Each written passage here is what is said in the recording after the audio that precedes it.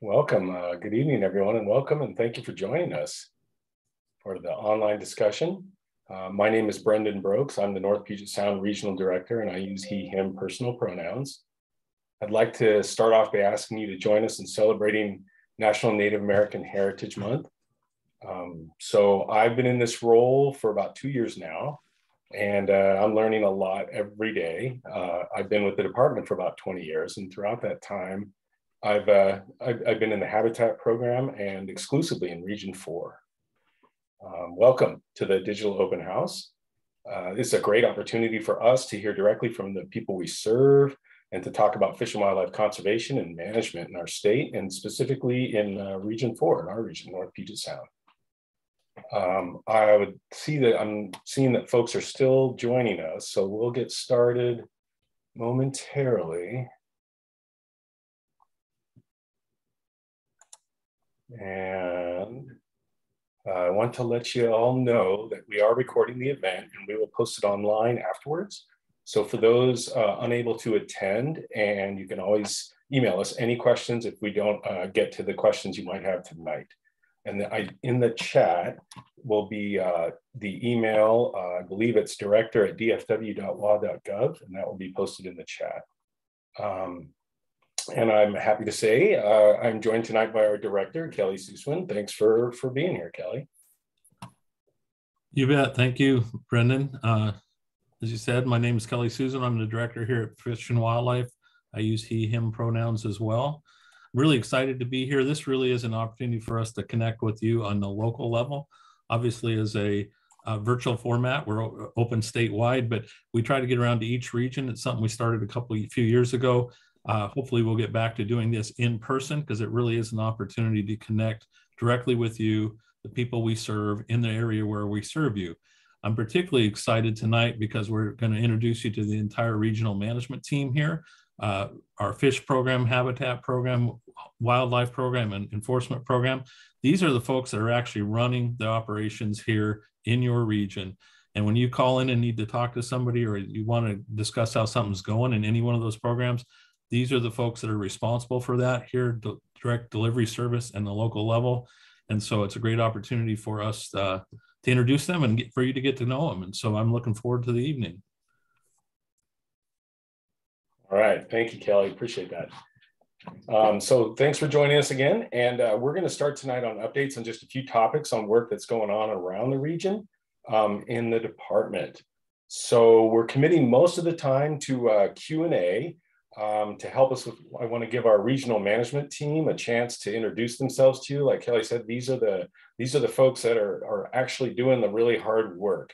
They're managing all the staff in the region that are conducting all the fantastic conservation and management actions we're performing. And so why don't we start off with Heidi, if you don't mind, please. And please introduce yourself. Hi, good evening, everyone. My name is Heidi Host. My pronouns are she, her, and I am the Region 4 Office Manager. My amazing team includes our customer service staff who answer all your phone calls and emails.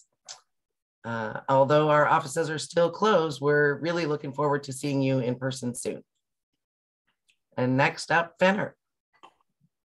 Good evening, everybody. My name is Fenner Yarbrough. I use he, him personal pronouns, and I'm the Wildlife Regional Program Manager. Wildlife program, obviously we have wildlife biologists.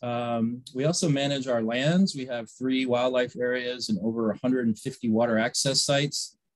We also have a variety of other staff members who do an incredible job, from our private land staff to our water access, wildlife area managers, restoration coordinators, you name it, we got it, and they all do an incredible job. So if you have more questions after this, please don't hesitate to contact me. I think I'm all on the website, so please reach out.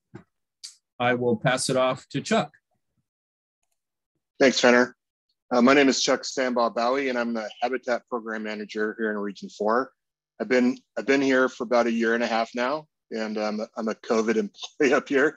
I manage about 20 people, habitat biologists, project managers, inspectors, and we do a lot of technical assistance, help landowners with their construction projects to protect fish life. We also do a lot of work in the restoration arena for salmon habitat, particularly in the estuary and both estuary and the freshwater environments.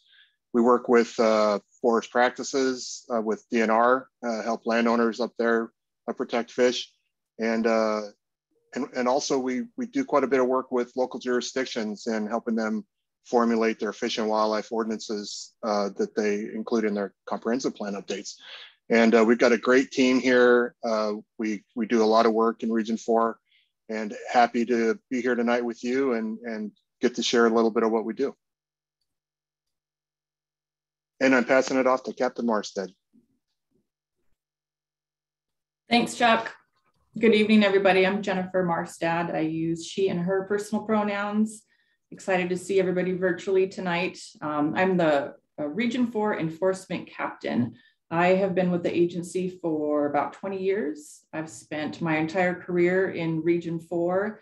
I was a sergeant in Snohomish County before promoting to captain just recently here in December. Born and raised in this region, went to school here, so I'm very passionate about all things in Region 4.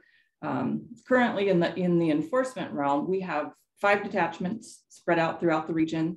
We have 31 officers. We're down 4 positions. I probably don't have to explain to you what it is that enforcement does, but just to throw it out there, we are fully commissioned police officers, but of course our focus is on all things fish and wildlife. So thanks everybody for joining us. If I don't get to any of your questions tonight, you can always get a hold of me at the Mill Creek office. And with that, I will hand it over to Edward. Thanks, Captain. My name is Edward Eliezer. I use he, him pronouns. I've been with the department since 1997, and previous to that, served our country in the United States Navy.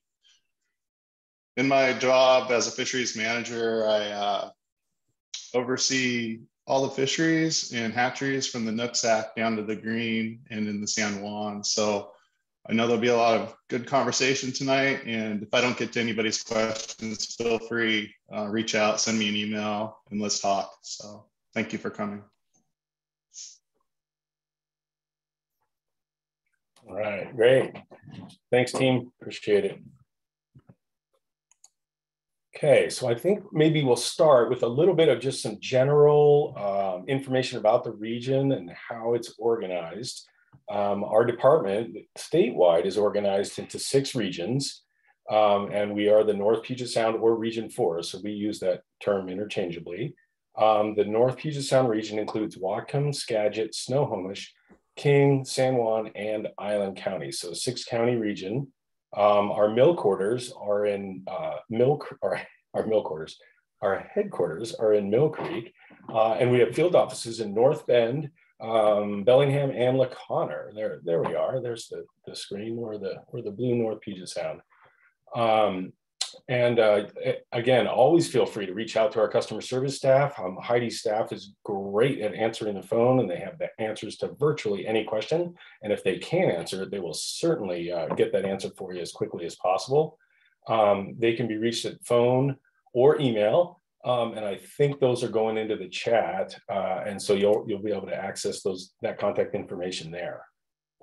So with that, I think I'll pass it off to Kelly for a couple of quick updates. Thanks, Brendan. Yeah, as we go around the state doing these, one of the things that folks always want to know about is what's going on legislatively and what's going on budget-wise. So this year we're heading into a legislature that's a short session. So we alternate between long and short sessions. This is the short session, the supplemental session. It's only 60 days long. It's called the sprint for a reason.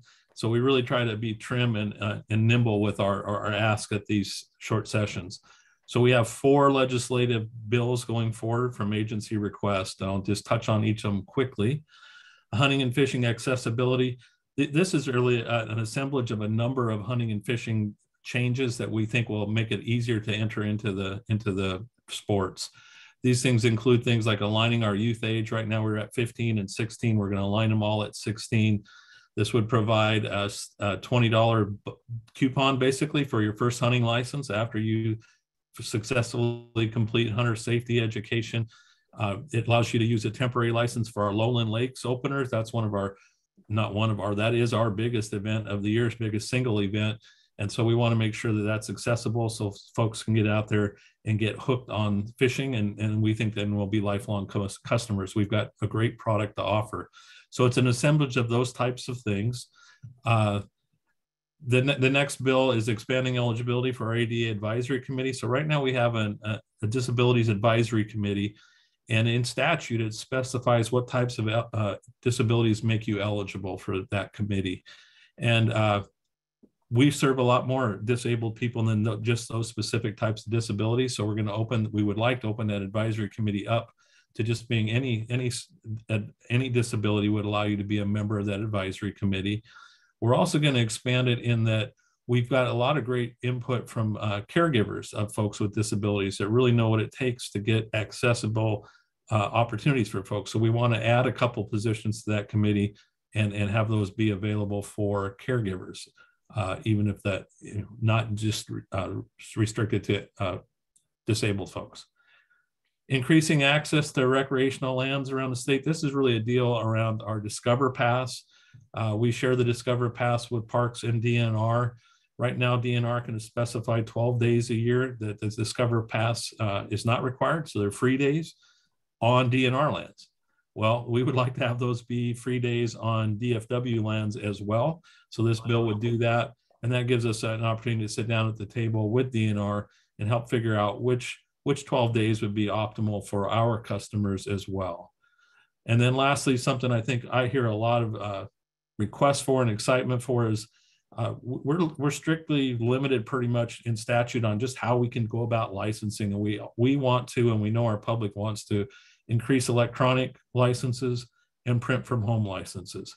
And so we've got a bill that would allow us a little more flexibility in doing that. It does a lot of things. I think a lot of our angling public and hunting public like it because it's a lot more convenient. It's helpful for us too, because we get better real-time data, so we can do a better job of managing just what harvest is going on.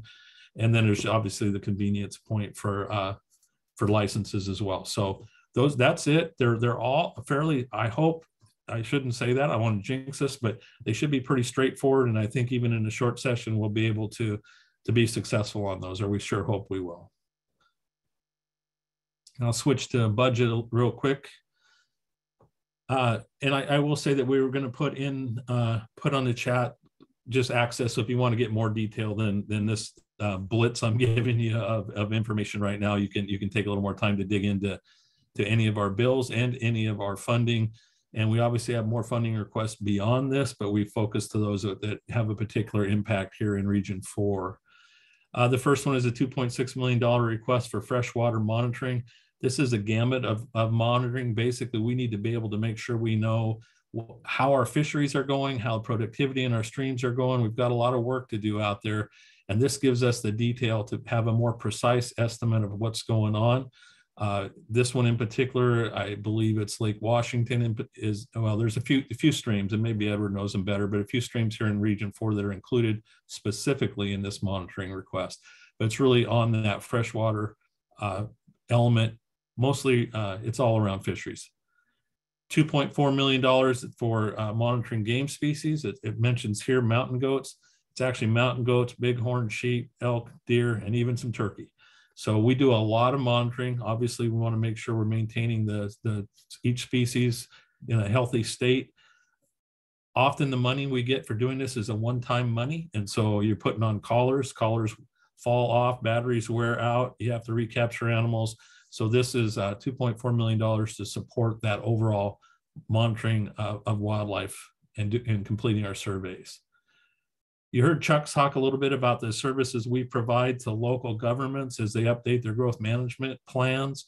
Those are done periodically. We're coming to a big update for some big communities here in Region 4 in particular. So King, Pierce, Snohomish counties, Kitsap as well. And this provides us with enough, gives us a little more capacity to provide technical support for those communities, cities and counties as they go through that growth management planning. we've got a long way to go on salmon recovery, and it's really important that we start with those basic critical area ordinances, those local ordinances, on making sure that folks have salmon and salmon recovery in mind as they're updating those ordinances. They're in place for a long time, and everything stems from those. The next on our list, make sure I'm not skipping any, is building our salmon team capacity. So this is, again, supporting our fisheries primarily. This updates our quantitative ability, our scientific modeling ability. A lot of work goes into, I think it's, I was astonished. I thought I had an idea when I came into the agency, and I was astonished at just the level of detail and complexity that goes into this. And this is making sure this budget request would make sure that we have the capacity to stay on top of those things so we can continue to support our fisheries in a responsible way. Forage fish spawning, it's unfortunate we have to ask for this one. This is something we've been doing for a long time. It's basic monitoring. Those forage fish, herring, smelt, sand lance, etc., are really the base of the food chain for our salmonids. We've been doing this monitoring for a long time. The monitoring got shifted into the budget of another agency, and then it went away for us. And so we're trying to recover that monitoring. That's another great opportunity. We use the Washington Conservation Corps for doing this. So it's a great opportunity for young employees, and it's critical data for us to continue that long-term database. Hatchery production and compliance. This is another huge book of work we have to do each year. So this would support our marking and also pay our fees. So as we run hatcheries, we have discharge fees like everybody else. Those fees are going up, everybody else that discharges. And so this would cover increased fee costs and also make sure that we can manage the marking. We mark millions of fish every year.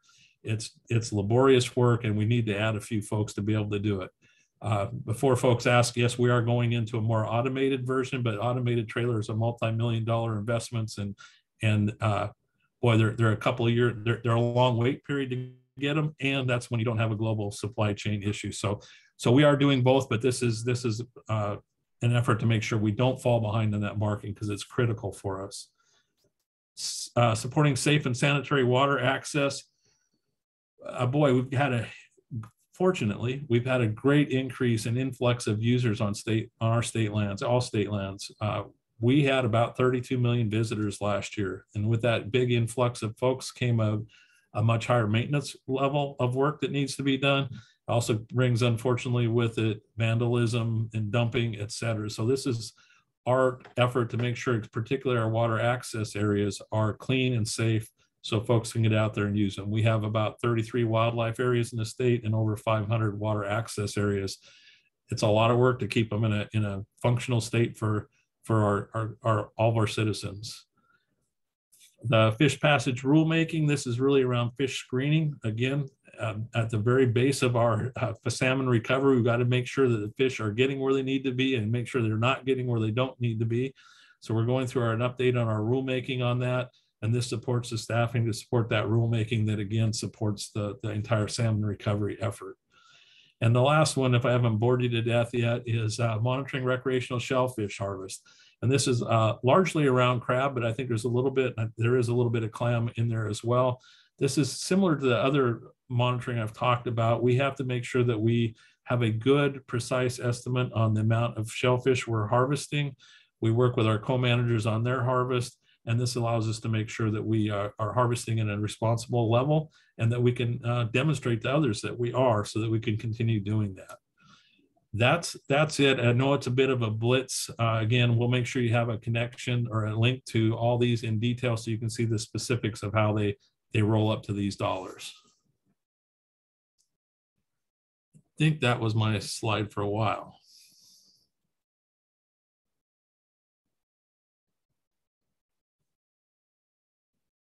Back to Brendan, who's muted.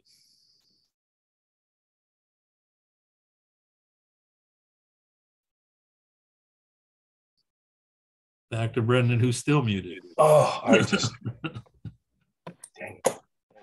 Sorry about that.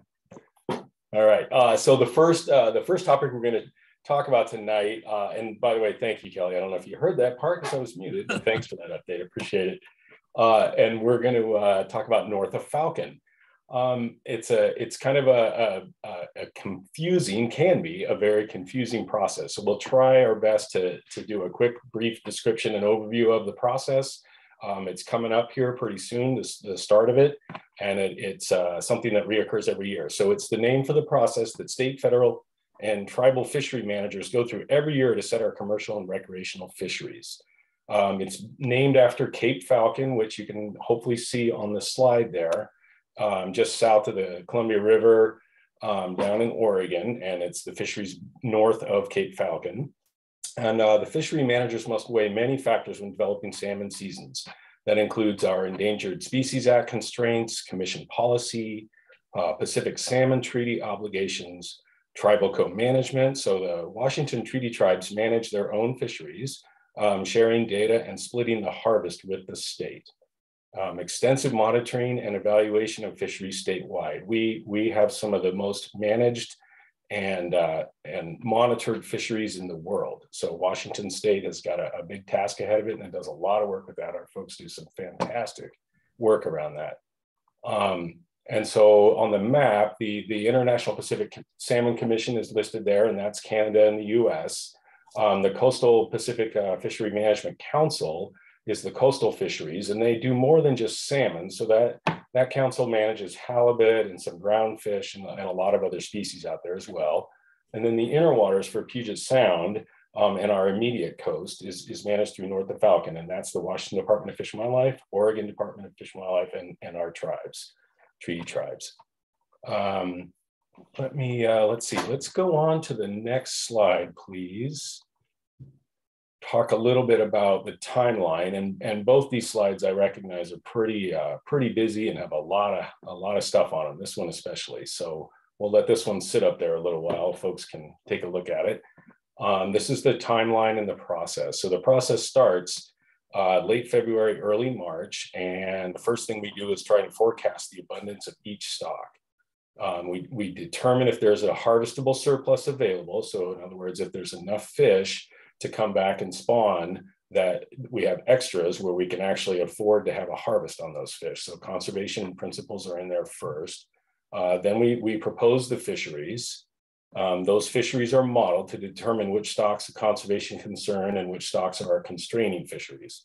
So there's a lot of constraining stocks in our sound that we are limited due to the number of impacts we're allowed through ESA, and so therefore it's pretty difficult to fish on a lot of our stocks, and they are the ones that limit the rest of the fishing on other stocks. When you catch a fish out in Puget Sound, you're not exactly sure if you're catching a fish from the Skagit, the Snohomish.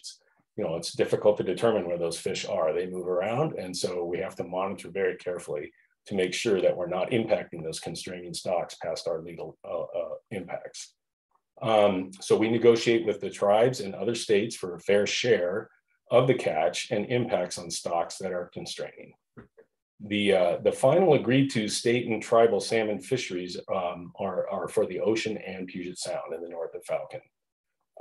The co-management process of it, we include monitoring, and the seasons are implemented, and then there's monitoring, and we end up with what we call the LOAF, or a list of agreed fisheries.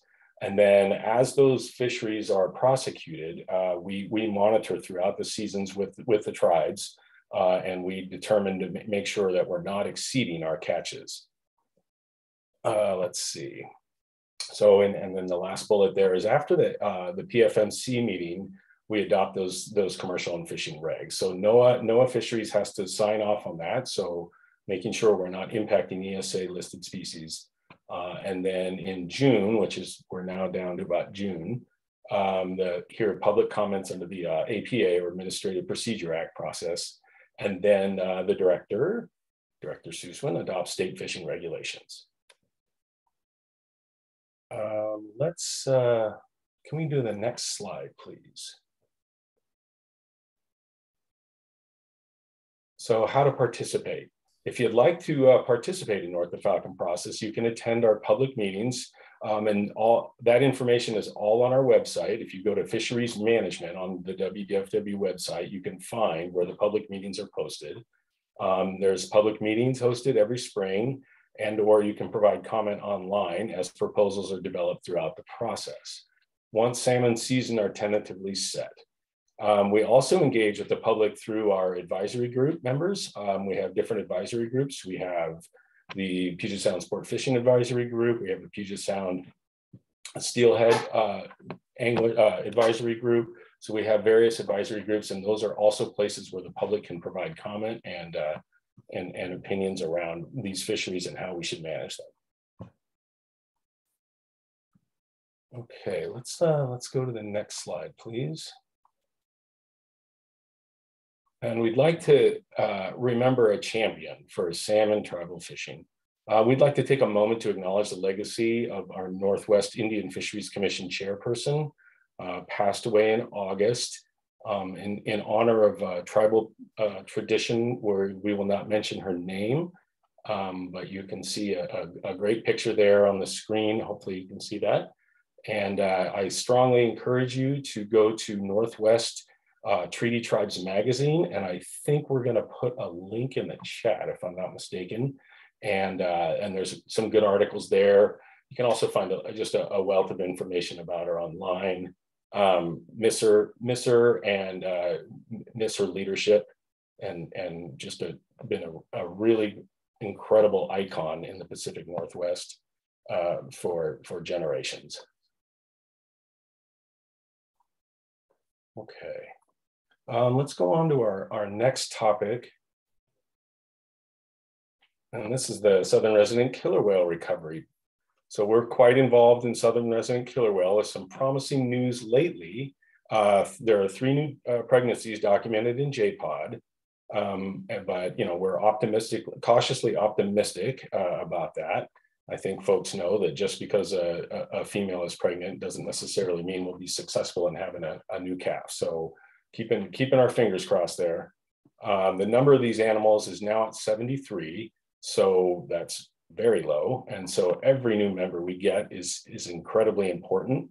They're amazing animals, and they help towards each new member helps towards the recovery of that population. So we're actively working on 3 factors affecting orca recovery. And they were identified in the governor's task force a few years ago.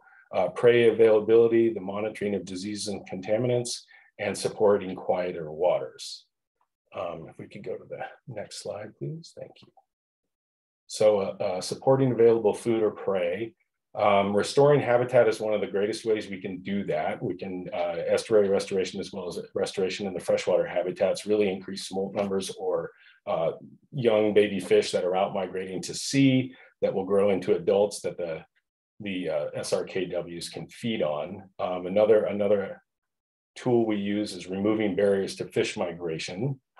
We've been producing a lot more hatchery fish, and removing barriers to fish migration largely is our culverts and unscreened diversions and things like that. And so Kelly mentioned some more money for screening and fish passage, fish barrier removal work. So we're hopefully going to get that from the ledge. Let's see, producing more hatchery fish. We produced millions more hatchery Chinook this year in a number of our hatcheries in Puget Sound, specifically for the southern resident killer whale. And we try and set seasons that allow the fishery to take place after those fish have passed through the feeding grounds or where the SRKWs are actually feeding. So we try and set in time and space these fisheries out so that the whales kind of get the first shot at the fish, and then the anglers. So setting those supported fishing seasons.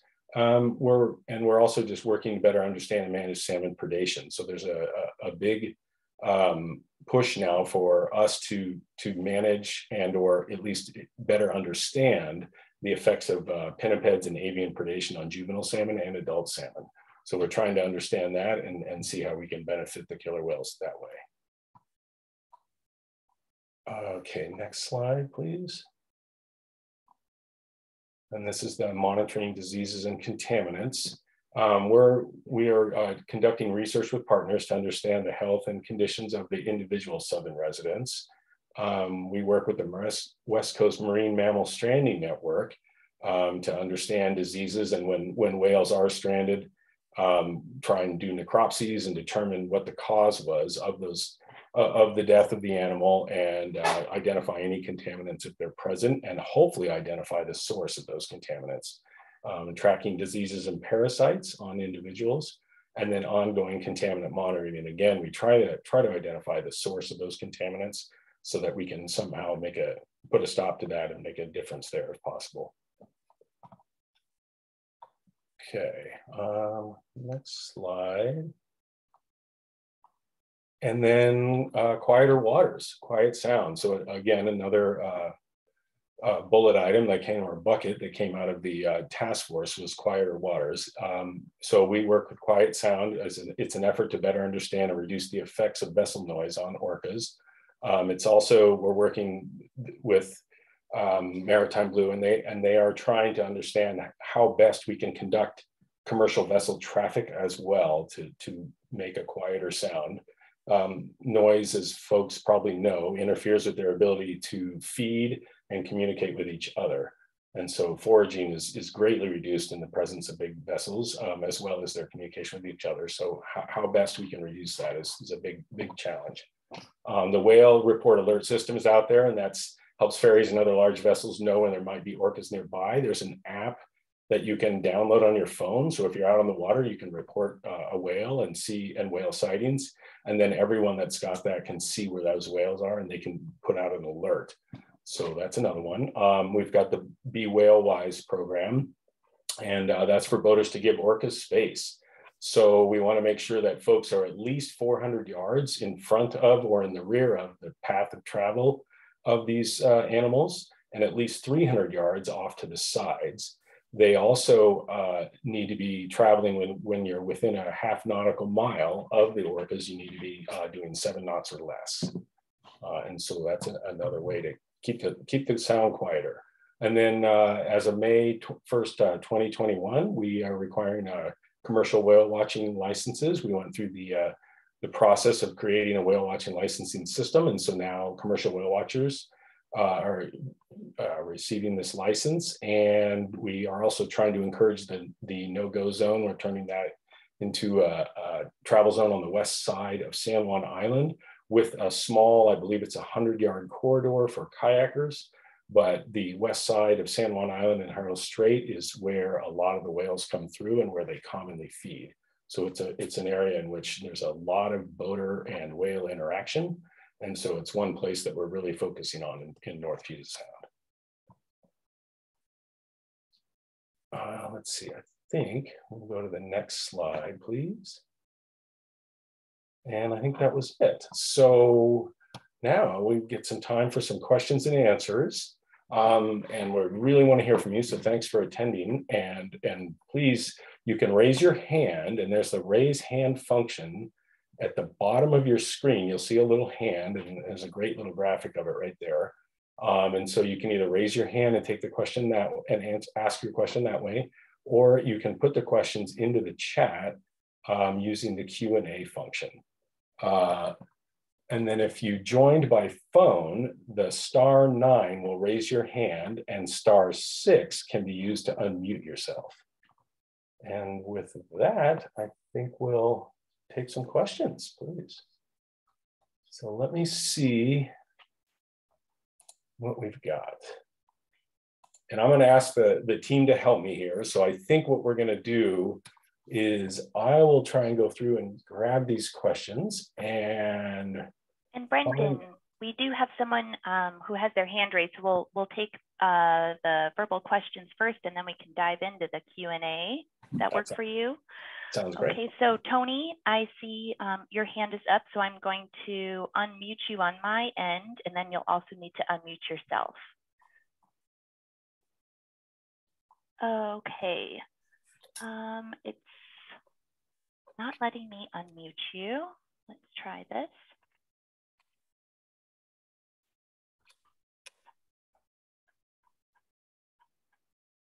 Okay, Tony? Yeah, can you hear me? Yeah, we can hear you, Tony. Hey, Brenda, this is Tony Bakke from Linden, Washington. How you doing tonight? I'm doing great. Good to see you, Tony. Thanks for joining us. Got some questions for you. I'm almost 60 years old. I bought a fishing license probably since I've been about 12 years old. Fished up here, crabbed up here, clammed up here, rockfish, you name it. What is WDFW going to do to get more opportunity for me and the recreational guys to buy a fishing, crabbing license next year? Well, we are hoping you will buy. We have the electronic licenses are going to be more available, as Kelly mentioned earlier.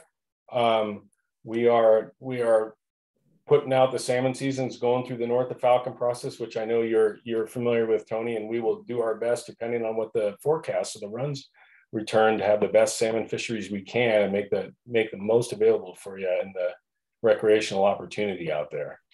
And maybe, Edward, could I ask you to help me out with that question a little bit? Good evening, Tony. Thanks for calling in. So, what are we going to be doing? Edward, we can't hear you. Well, we can kind of hear you. You're a little muffled. Is that better? There you go. That's much better. Thank you. Yeah, it's having some feedback issues. Apologize for that.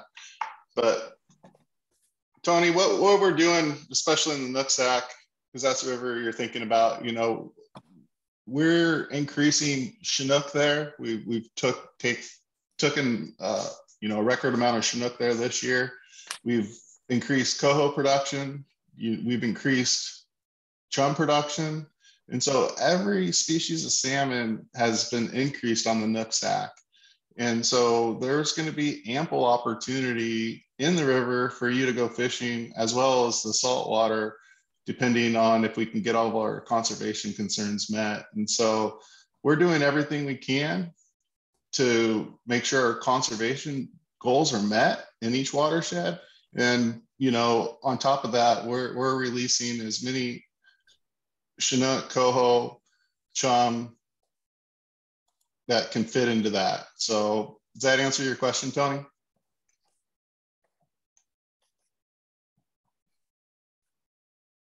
And I'm sorry, I had to move Tony back into the attendee list. So I don't think he. Okay. I'll have to unmute him, but we'll have to keep going on to the next question too. All right, sounds good. And thank you, Edward. And Tony, if that didn't answer your question, reach out to Edward and myself, and we'll be sure and have the conversation with you and get you the answers you need.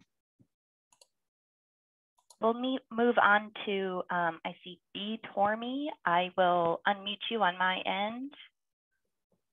So please unmute yourself and ask your question.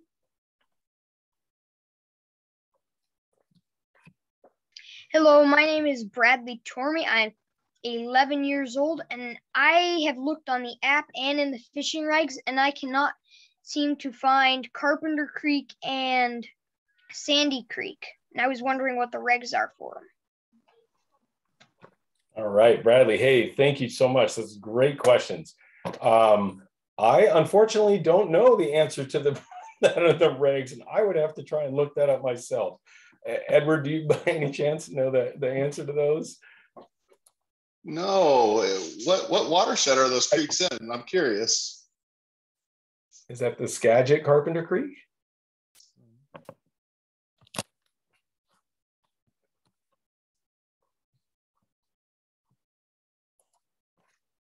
All right, I think we lost Bradley. But those are great questions, and I wrote it down, and we will get an answer to that. Bradley, if you can hear me, if you could please put that in or send that to the email at the directors, and then we can get that answer back to you. We'll find that out for you. Sandy and Carpenter. Thanks, Brendan. So now it'd be good for you to take some of the written questions there. Okay. And I see, I'm backing up here, and I think the first question we've got, so when will we know who is the new Skagit Wildlife Area Manager? And it's Martha Jordan. Hello, Martha. I'm gonna ask Fenner to help me out with that. This is in Fenner's program, and Martha knows that we've had a recent change in staffing in the department in the Skagit Wildlife Area. So Fenner, if you could help me out with that, that'd be great. Sure. Thanks, Martha, for the question. Yeah, the recruitment is on its way. It's working its way through HR. So we'll have to do interviews and it'll have to be open. So we're hoping by the first of the year, we'll have somebody in that really important position. So Martha, I can talk a little bit with you offline at some point about kind of everything that's going on at Skagit. So and keep you updated. All right, thanks for that, Fenner. Second question. Oh, it's Martha also has a second question here.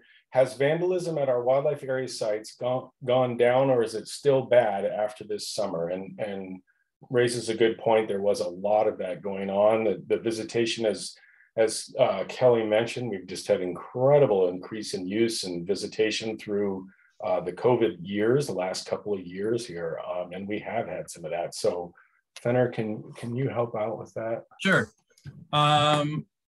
It's still going on. Obviously, rainy weather and short days make visitor use go down a little bit, but use is still up, as the director mentioned, which is great, and a little challenging sometimes for our 3 field staff and over 140 sites. So we're doing everything we can. It really helps when people report these type of things to us, so we can get on it quick. And it's probably a little less than it was during the heart of the summer, but it's still going on. So I hope that helps. All right, thanks, Fenner. Question. So why can't we tie the Discover Pass into the license plates or tabs instead of having it a separate hanging plaque? From Randy. And Kelly, I think that one might be best up your alley. I might argue with you on that. Actually, I think it's a great idea. My first, and we'll check into it. That's obviously run through our DNR partners. My first thought would be making sure we get, with the hanging tab, you can put 2 license plates on there. So making sure, just the mechanics of it. But it seems like a great idea. Actually, if we could make it work, it'd certainly be easier for y'all. And then I like it because I often get there and remember my Discover Pass was at home. So it would help with that as well. You and me both. All right, question 4. Hey, it's Senator Keith Wagner. Welcome, Senator Wagner. Thanks for joining us. Do you already have bill sponsors? Don't hesitate to ask. Appreciate it. I can't take that one, Brendan. We are working with senators and legislators, excuse me, the House of Representatives folks for sponsors. Tom McBride, our legislative liaison, is leading that up. And I will make sure he realizes you made the offer and see if we can take you up on it. Yeah, appreciate that. Thank you. All right, question 5. Can you talk about the electronic license a bit more? Is this for hunting or fishing or salmon fishing? You want me to shoot at that one too, Brendan? Yeah, since you talked about that one in the beginning, that'd be sure. Thank you. My answer would be yes. I hope it can be for all those things. There's no doubt that it's a lot more convenient. As I said, it's more real-time reporting. Oregon is in front of us, quite frankly, in this, which is great because they've learned a lot, and we will plagiarize from them the best we can. This is the environment we're going into. I would love to have it be available for fishing and hunting. We're just now we've been working on this for a while. Through the COVID budget constraints, we got slowed down a little bit. We're going to speed back up, but I believe we'd be looking at fishing first, particularly catch record cards, but we are interested in expanding it to all of our activities. Thank you. Okay, question from Jet on Facebook. Wondering when we can hunt sea lions, as salmon is their meal of choice and it's cheaper than breaching dams. And we currently cannot. You are correct. The Marine Mammal Protection Act prevents us from harming pinnipeds as well as other marine mammals out there. There is no current plan now for hunting marine mammals, but we have been allowed permits on the Columbia, and maybe I'd let Kelly speak to that a little bit, to take sea lions and do some predatory sea lion and Stellar's and California sea lion control on the Columbia River. So we have received permits to do that. And so we are doing that down there. And then in Puget Sound, we're conducting a lot of studies on pinnipeds to try and get a handle on how many are there and how many fish are they impacting. Specifically, we're looking at the Snohomish. We've got a study there going on where we're looking at numbers of sea lions and trying to ascertain what exactly is their diet. So we recognize that it's potentially a big problem for salmon, but we're trying to just collect data on that. And I don't know, Kelly, if you've had anything to add to that. Yeah, I think you hit it pretty well, Brendan. As you said, we've increased our efforts down on the Columbia. That took a change in the Marine Mammal Protection Act, and it is the Marine Mammal Protection Act. It's really tight. It's intended to be that. That was a decade-long plus effort, and ending with a literal act of Congress to be able to have a little more flexibility in how those go about. We don't have that same availability in Puget Sound, but we're making sure that we have all the science. So I know people get worried or frustrated, frankly, that, oh, another study, but we're never going to get through that maze of Marine Mammal Protection Act without all that data. So what we're doing is making sure we have the foundation to determine when, where, and how you might do some management of those pinnipeds, and also be able to support that scientifically. So we are working on that actively in Puget Sound. It is a concern. I think in Puget Sound, it's generally understood that it's prey on smolts is the biggest hit in Puget Sound as opposed to adults elsewhere. So, and if you have questions, send it in, and we can help you out. Yeah, please do. Thanks for that. We're also trying to do some avian monitoring as well. So we're aware that cormorants and terns, they can be really make a big impact on smolt numbers as well. So there's been some research work going on that. As Kelly said, you need to have the data before you can ask for a change in a permit. Okay, question 7. I'm interested in biomass and nutrient enhancement in the Skagit. Is there an opportunity for fishing clubs to help WDFW in this effort? And I would refer to Edward on that one. I don't know specifically of any nutrient enhancement studies, but I do know there is some seeding of carcasses in the Skagit through the harvest. But maybe Edward, could you expand a little bit more on that maybe? Yeah, so I believe you're talking about nutrient enhancement through salmon carcasses and streams. And we've been working with CCA North Sound with Bob Cooper's group. And so if you could reach out to me or so I can give you that contact information, they'd probably love to help out with that. That work is currently going to be happening out of Marble Mount Salmon Hatchery on the Skagit. Great, thank you. Okay, will the $1.3 million for salmon recovery overlap with the governor's upcoming salmon management plan? I think that one is for you, Kelly. Sure, thanks, Brendan.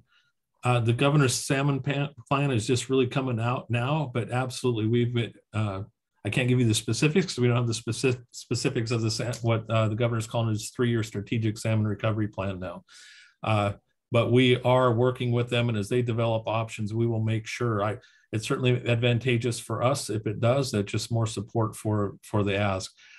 Because of the state budgeting cycle, though, we need to get our request in early. We typically have those over to the Office of Financial Management by August or September, and the governor's still working on his plan. So the things I identified were supplemental requests on our agency only. As that plan from the governor comes out, we'll dovetail the two together, but it certainly should be in that plan, but in the off chance it's not, we wanted to make sure we got our request in the queue. Right, thanks, Kelly. Okay, question, do you have hope that we'll actually have healthy wild salmon population someday? Yes, absolutely, we have hope. I would say that is exactly what we are striving to do here at Department of Fish and Wildlife. One of our biggest challenges and charges is to try and have a healthy wild salmon population someday. And you know, we have global climate change breathing down our necks. We've got a lot of different factors that affect the distribution and populations and densities of salmon. So it's very complex. The management of salmon is very complex, but we certainly have hope, and we are trying everything we can to get to that point someday.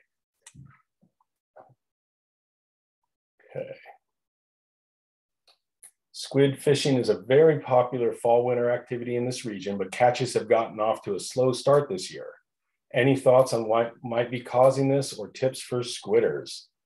And I had also heard that. I had not been out squidding this year, but I had heard that the run seemed to be late in coming in. Edward, do you have any more information than that? I really wish I did, Brendan. I'm a big squidder myself and been waiting for him to come back.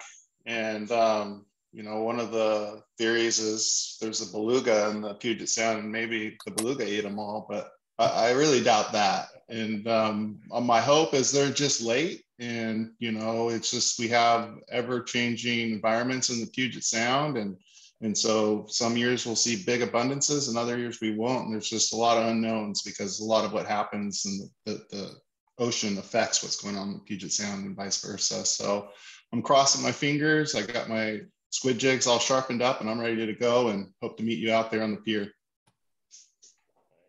Thank you.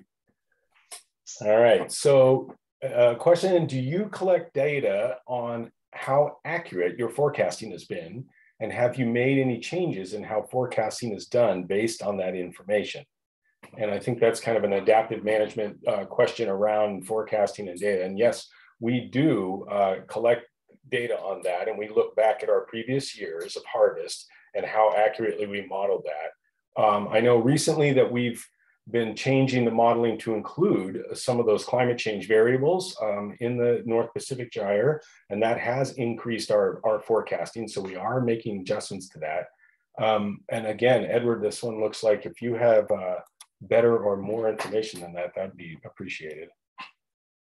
Brendan, I think you summed that up really well. Part of the North of Falcon process is us looking at the past year and looking at our models and why did they perform, why did they not perform. And typically on any given salmon run, we'll be running 5 or 6 different models to see which one performs the best, and looking at past performance. And as Brendan mentioned, like climate change and other variables that will feed in there. So it's something that we put a lot of rigor into, but you know, do we have did this forecast perform better than that forecast? And, you know, did I get an A, B, or a C? Not really. We just kind of, you know, look at it all and put it all back together, if that makes sense.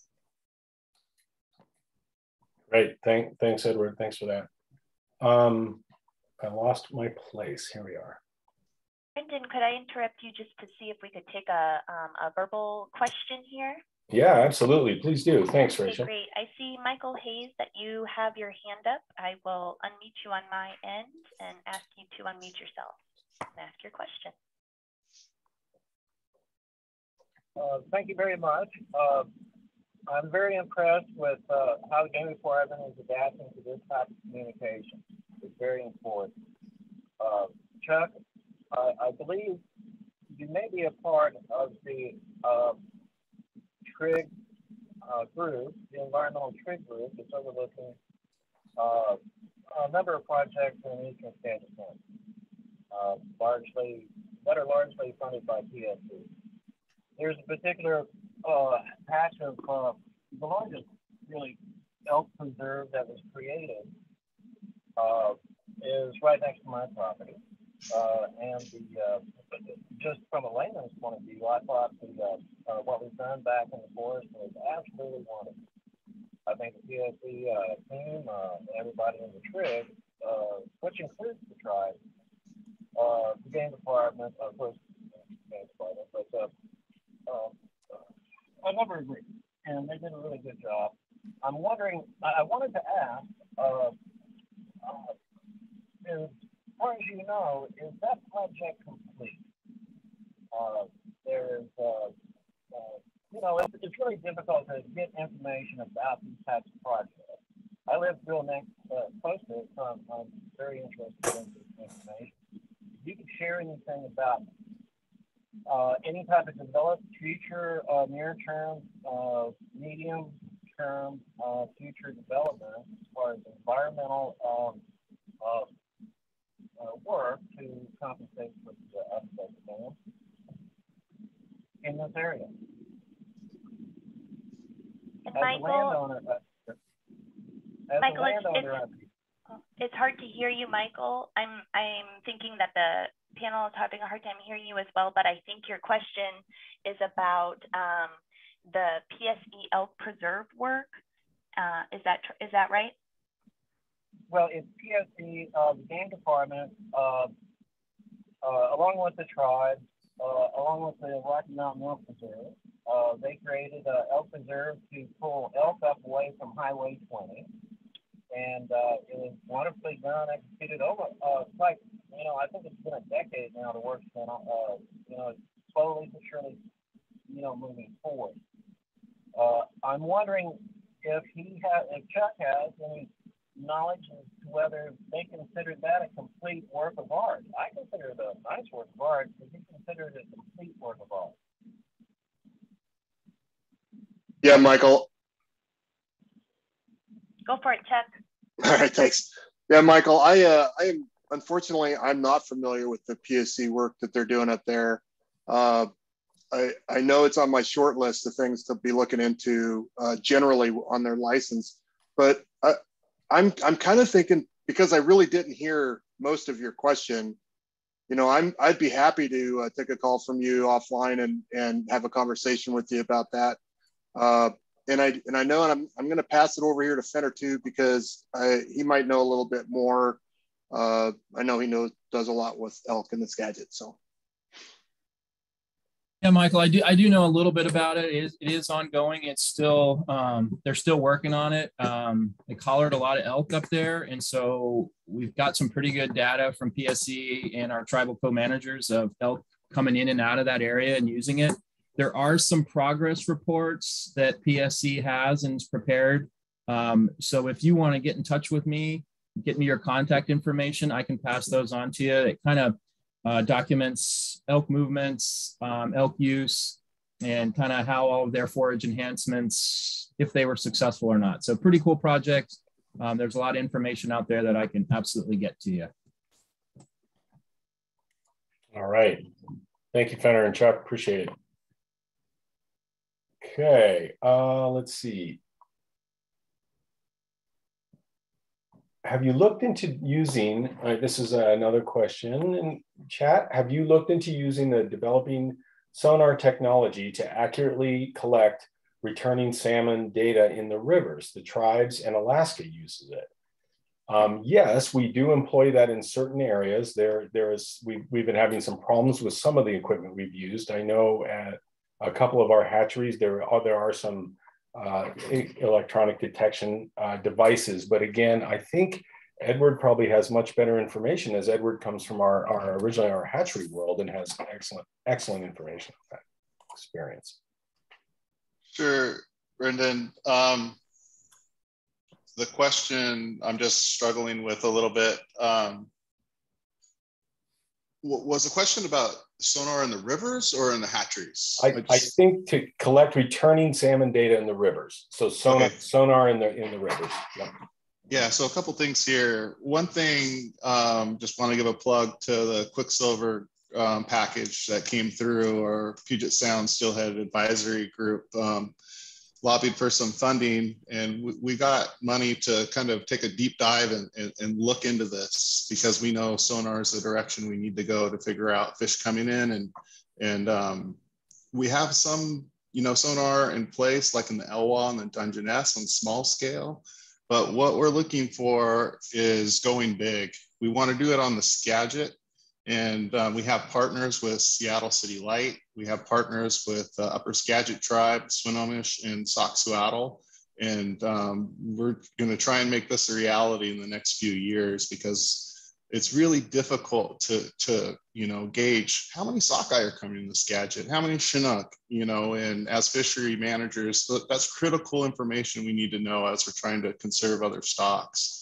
And so we're going big on it on the Skagit, and we're also going to be looking into it on the Stillaguamish as well in the next few years. So we're really excited. We're going to be moving into the future. And hopefully we'll be able to get a better handle on what's going on in our rivers that we're trying to protect. Great, thank you, Edward. Great question. So I'm noticing we're getting at 7 o'clock here, so it's probably we're running out of time. So maybe just one or two more questions. Here's one from Facebook. What about herring and other forage fish? Any restoration projects there? And there are some beach restoration projects going on in Puget Sound. We're also really pushing our shore-friendly program for bulkhead removal, and we have some new wax around how we can help landowners and provide some incentives around how we can help landowners to do the right thing and remove hardened armored bulkheads and try and do some more soft shore. But it's really Chuck's arena. So Chuck, if you have any more information on that, that'd be great. Yeah, thanks, Brendan. I think you covered it pretty good. We do considerable work helping landowners along the Sound with their construction of bulkheads, and that work we've been refining quite a bit through the legislative process, but also through our hydraulic authority, and having landowners consider different options for these types of structures, because we know that the bulkheads really impact forage fish production, and so we're trying to or we're working towards being much more successful in at least managing the impacts from a construction standpoint. Great. Thanks, Chuck. Really great questions tonight. Fantastic. I appreciate it. And thanks for engaging. I want to wrap us up by just inviting folks to reach out to us with any further questions. The email addresses and or phone numbers were posted, contact information posted in the chat. So please don't hesitate to reach out, and customer service staff and all of us will be happy to answer your questions as best we can. And thanks very much for attending. I really appreciate it. And Kelly, do you have any final wrap up you want to give us? Well, just that I see there's quite a few questions we didn't get to, and that's unfortunate. Well, it's actually wonderful because it means we've got some engagement and we've got a lot more to say. So just make sure those questions we got a way to get back to, and we'll make sure that those all are answered. And if you thought of additional questions during the presentation or the question and answer session, just send them into the email links that are shown there. director@dfw.wa.gov we'll get you to any place we need to get to, and we'll get you an answer for sure. I really appreciate folks taking time out of their busy schedule. I know you got a lot going on, and it means a lot to us that you would take the time to spend this evening with us. And we obviously need to get back here soon. We got a lot of questions to address, and I really like doing those in a live format. It just seems a little more responsive. So thanks to everybody. Thanks to the great crew here. You do have a great crew in DFW here in Region 4. Quite a challenging region. They all are in different ways. This certainly is the metropolitan region with growing populations, climate change. We've got our hands full here, and we've got the right crew to do it. So thank you all for spending the evening with us. And that's it. That's it for me, Brendan. All right, great. Thanks so much, Kelly. Yeah, thanks again, everyone. Really appreciate it, and have a great evening.